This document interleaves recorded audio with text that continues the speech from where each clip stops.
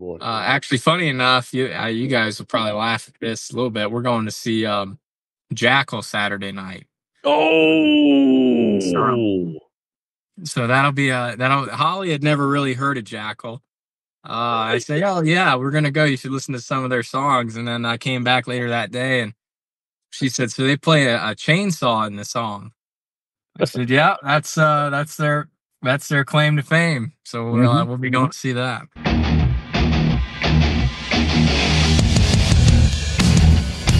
Erik Jones back in the Freak Nation, driving for Legacy Motorsports, and it's not often that you've got to work around a guy's schedule that reads to kids. Are you headed to go read to kids, or are you just getting back to read to the kids with the Erik Jones Foundation? Yeah, no reading today. We had some yesterday that we were doing, and got it knocked out. We have a couple interviews lined up today, and one in person coming up after. But yeah, it's been good. We take kind of the winter. The winter slows down a little bit for us, and then we kind of get fired back up here coming up in the season. So we got hopefully lots of good stuff planned for it. Well, how much in the off season are you reading to these kids? Because it's a big deal, man. We listen, whether it's green eggs and ham or something a little bit more serious, you take that serious reading to these kids. Yeah, we do. Well, I'd have to go back and actually count. I think we did 3 of the readings in the off season, not in person. They were all on Facebook. But we do probably 5 to 7, I would say, in person through the year, whether it's at the track or going to a school that's local to here in Charlotte. I've done some in Michigan too, and I've been back home in the summer during the races that we run up there. So, it's been fun. It's something we've done now for really, I guess about 4 years. And so it doesn't seem like it's been that long, but it's been fun to kind of see it grow and catch on and have people bring it up and ask you about it. And just hear that, it has got some kids wanting to read a little bit more and asking their parents to read to them at night. So that's been pretty cool to hear.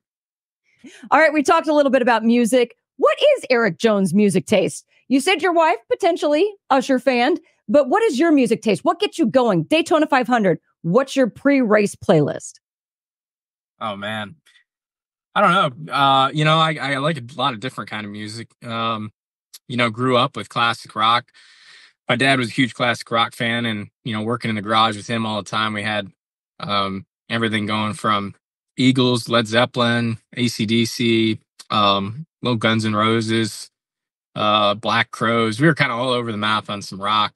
And I guess more recently, I've been more of country music fan. I like all that too. So pre-race, so Daytona 500, I'd probably go more classic rock. That would get me going.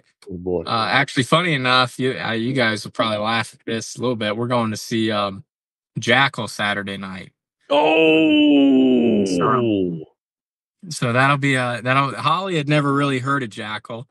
I said, "Oh yeah, we're gonna go. You should listen to some of their songs." And then I came back later that day, and she said, "So they play a chainsaw in the song." I said, "Yeah, that's their claim to fame. So we'll be going to see that." Jesse James Dupree and Jackal. Listen, bro, you have to get pictures out of you and your beautiful wife at Jackal. That's the last concert I'd picture you two going to, buddy. Yeah, it's probably a little different than most concerts we'd go to. I had a good friend wanted to go, and I said, "Yeah, we'll go." I knew a couple of songs, but I'll make sure we post a couple pictures from Saturday.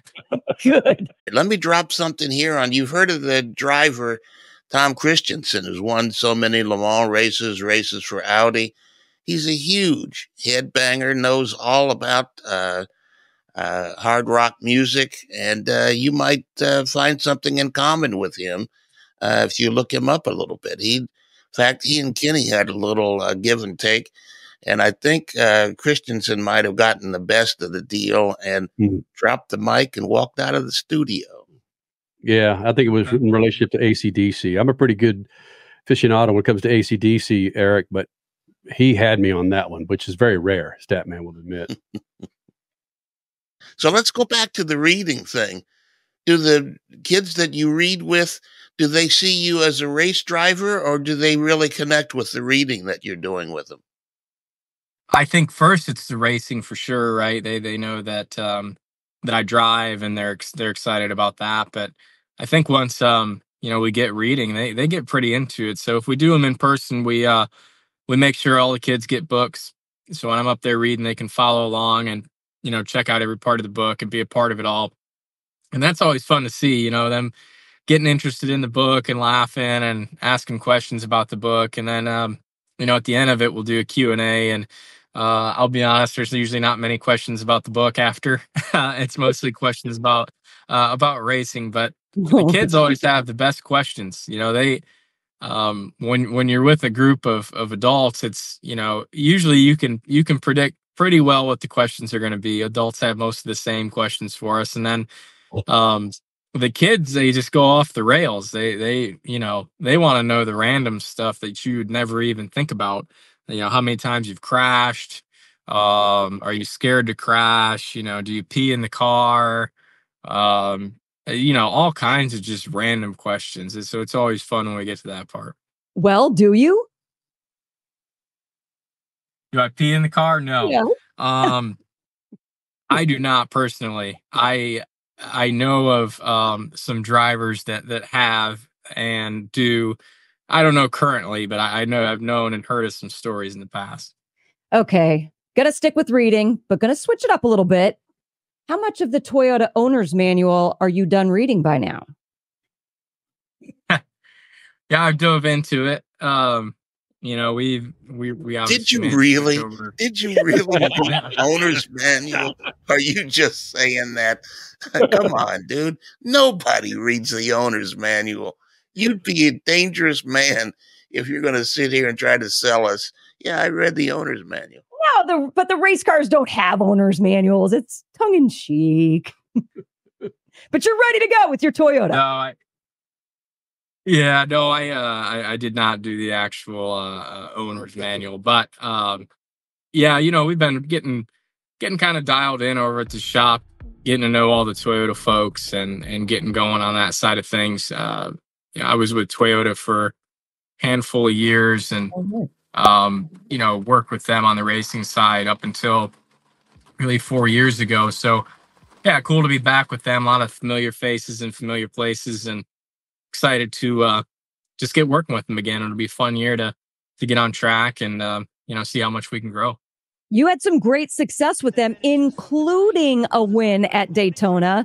So is there any sort of that vibe that's kind of coming back to you? I know things are so different, but there's just something about a chemistry that sometimes when you get it back again, even if it's just minuscule, where the momentum can go from there. Yeah, I think so. Everybody at the shop, super excited, right? I think we've obviously made a move to them intentionally, and that's to, improve our performance. And so, we've doubled our workforce really at the shop. We have a lot more people in a lot of different departments. We've had to become a bit more independent in some areas. We don't have a team alliance anymore with a different race team, only with the manufacturer. So myself, I know obviously all the resources they have and what they can bring to the table. So that was exciting. And I was just looking forward to my guys getting to work with them and see their resources. And, I was always very trusting in my group and knew that they could make the things happen that they needed to if they had the right tools. And this is probably the first time that I, in the 43 car, feel like those guys are going to get the right tools and equipment they need to go and succeed. So that's pretty exciting. I think for them too, they're really looking forward to it. So what does it feel like? The number 43 historic Richard Petty championships. It's been on a Dodge, it's been on a Ford, it's been on a GM, a Chevrolet, a 43 on a Toyota. You're a history guy. What's that like? Yeah, obviously it's been a lot of different manufacturers, but at the end of the day, it's whatever you think you can do to go fast and run well. So, I was excited to make the move and get over there. And Richard is excited. He's always been for performance and whatever we need to do to go out and go fast. And so, talking to him. He's planning to come to a ton of races this year and be out there and be a part of it. So yeah, excited. Just hopefully we can go out and run good for him and get him into victory lane a few more times. Erik Jones driving the 43 again for 2024. This time branded with a big fat Toyota. Good to get you in here, Erik. Looking forward to the 2024 season. Jimmy Johnson, certainly one of our favorites, if not Statman's favorite NASCAR pilot over the last 10, 20 years. And again, Statman, I'm speaking for you, but Richard Petty is the greatest to Statman, and then Jimmy Johnson with a close second. So you're basically saying this is his favorite team ever. Yeah. Yeah. That's perfect. Yeah. Well, thanks for having me on, guys. I really appreciate it. All right, buddy. Good luck at the 500. We'll see you then, man. All right. We'll see you guys. Thank you. At Lucas Oil, we take pride in creating problem-solving products to make your car care easier. We protect your vehicle and make it run longer so you can focus on the things that matter most. Lucas Oil, it works.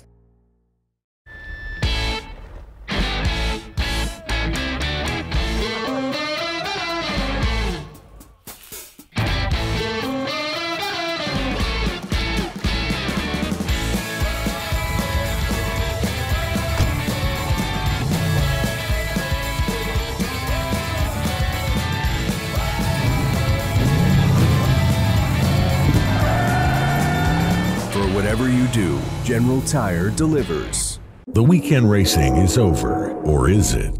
Not on MAV TV. Monday is All-American Racing Night on the network which never leaves the track. Sit back and enjoy grassroots red, white, and blue racing from America's most iconic tracks. Whether it's the precise lines of pavement ovals or the door-banging action of the dirt, MAV TV's Monday night lineup will bring you all the action from this country's legendary four-wheel battlegrounds. Monday night is All-American Racing, only on MAV TV, Motorsports Network. The NASCAR Cup Series returns to Worldwide Technology Raceway on June 1st and 2nd, 2024. The time to get your tickets is now. Let's go! Yeah! For only $10 down, you can lock in your seats for an incredible weekend of family fun, featuring the Enjoy Illinois 300 and the Confluence Music Festival. It all adds up to one amazing party. Go to WWTRaceway.com for the hottest ticket of the year.